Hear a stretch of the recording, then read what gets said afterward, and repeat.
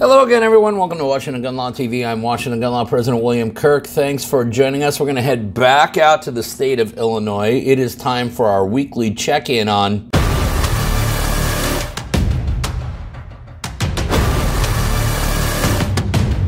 That's right. For those of you who are new to this, every week we go to the Illinois State Police Department's website to figure out, hey, just how well is Illinois coming along with their gun registration requirement?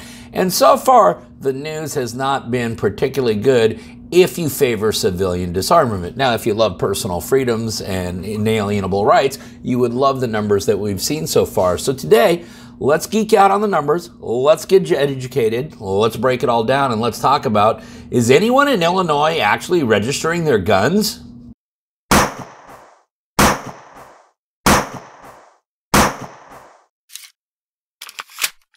Okay, the short answer to that question is no, they are not. Welcome to Washington Gun Law. This is our weekly update on how is the state of Illinois doing with their gun registration. Now, in a very quick synopsis of why we're doing this, way back in January of this year, Governor J.B. Pritzker in the Illinois State Legislature turned an innocuous piece of insurance legislation into an outright ban on semi-automatic rifles and managed to get that enacted into law in less than 72 hours, an amazing legislative feat.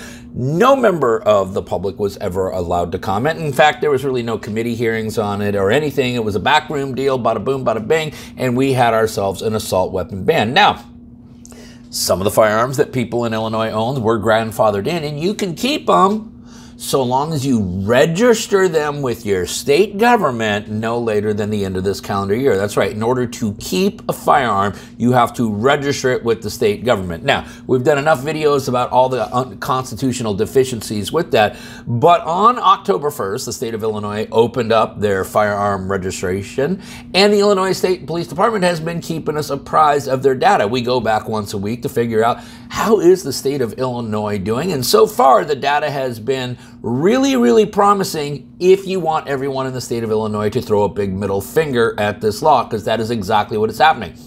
Now, as of November 19th, 2023, there still are 2,415,481 FOID card holders. Presumably, each of them own at least one firearm. However, we cannot presume that every one of those individuals owns a firearm or accessory that has to be registered.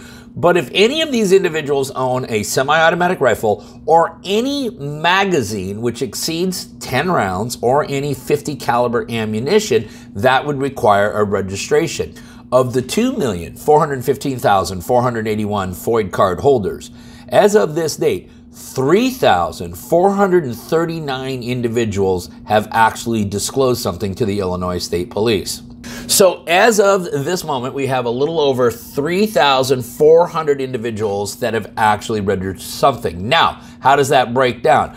Of those that have registered so far, there is a total of 10,064 items disclosed, which breaks down as 6,592 firearms, 3,422 accessories, and 61 ammunition registrations.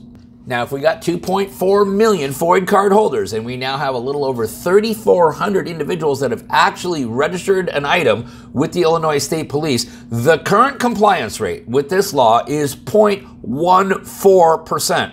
Let me say that again. I didn't say 14%. I didn't say 1.4%. I said 0.14%. And if you go back and you track the first two videos we did, we were at a 0.1%, we were then at a 0.12%, and now we're at a 0.14% compliance rate. Now, if we know we have 3,439 individuals that have actually registered an item, and there's been a total of 10,064 items already registered, it means that we are averaging 2.93 items per registrant. If that trend remains the same, that is that everybody who has a FOID card is going to average about 2.93 items per registration, what we're looking at is that the total number of items that should be registered in the state of Illinois is 7,077,359. However, with only knowing that 10,064 have been disclosed, the current percentage rate calculated there is 0.14% as well. So the bottom line is that every week that we've gone back and checked this data so far, we are seeing about a 0.02 increase in compliance. Now, I know a lot of people in Illinois are probably waiting until the last minute for several reasons, one of which is to see what's going to go on with some of the ongoing court cases, in particular Calkins v. Pritzker, which is now sitting before the United States Supreme Court for an emergency review. We already did this video on it here, and we're very carefully watching that.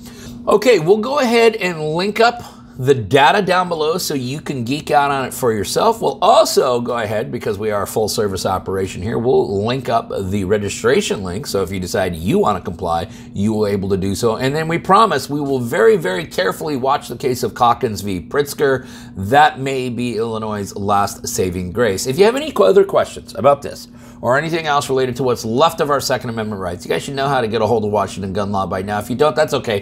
That information is right down there in the description box. Now, in the meantime, let's all remember that part of being a lawful and responsible gun owner, like we talk about all the time here, is to know what the law is in every situation, how it applies to you in any instance that you may find yourself. Until next time, thanks for watching. Stay safe.